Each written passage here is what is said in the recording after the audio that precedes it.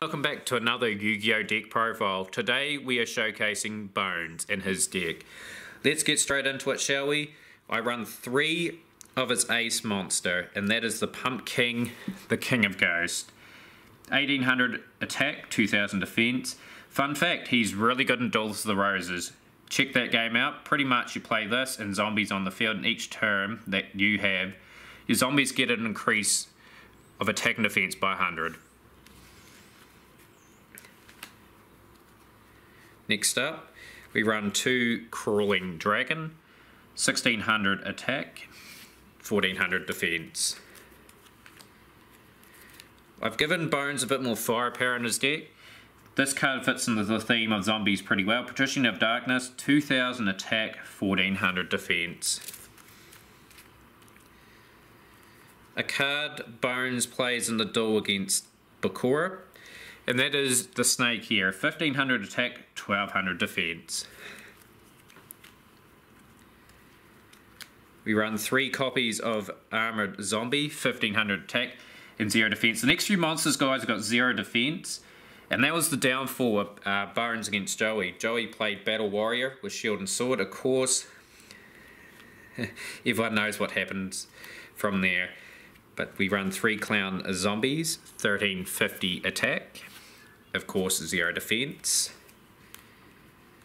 3 copies of Dragon Zombie, 1600 attack, which is decent attack by the way in character deck duels, but 0 defense. I run 3 copies of Magical Ghost, decent attack of 1300, reasonable defense of 1400. Run 2 copies of Zombie Tiger, 1400 attack, 1600 defense.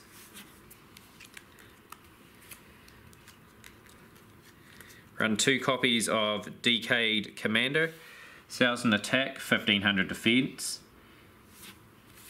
And to round off his monsters, guys, the legendary card in speedrunning circles, G-Mammy we call him.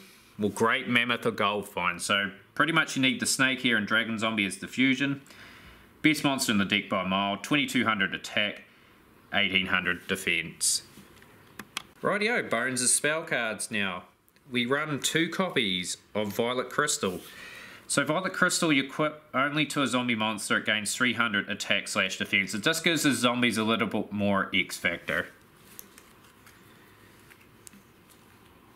You run 2 copies of Nightmare Steel Cage. So Nightmare Steel Cage, for 2 of your opponent's turns, no monster on the field can attack.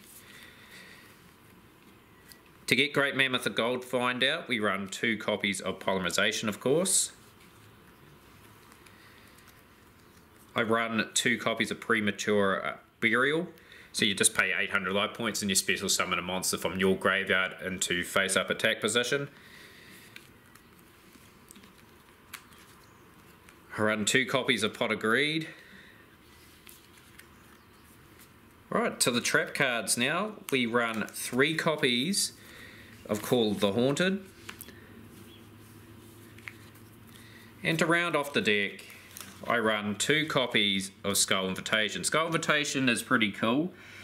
Each time a card or cards is sent to the graveyard, inflict 300 damage to its owner for each card sent. Very useful. But hopefully you guys enjoyed that profile. I certainly did. Of course, my favourite card from the deck, G-Mammy or Great Mammoth of Gold Find. Like the video. Of course, check out the other profiles as well, guys. But for now, I'll see you later.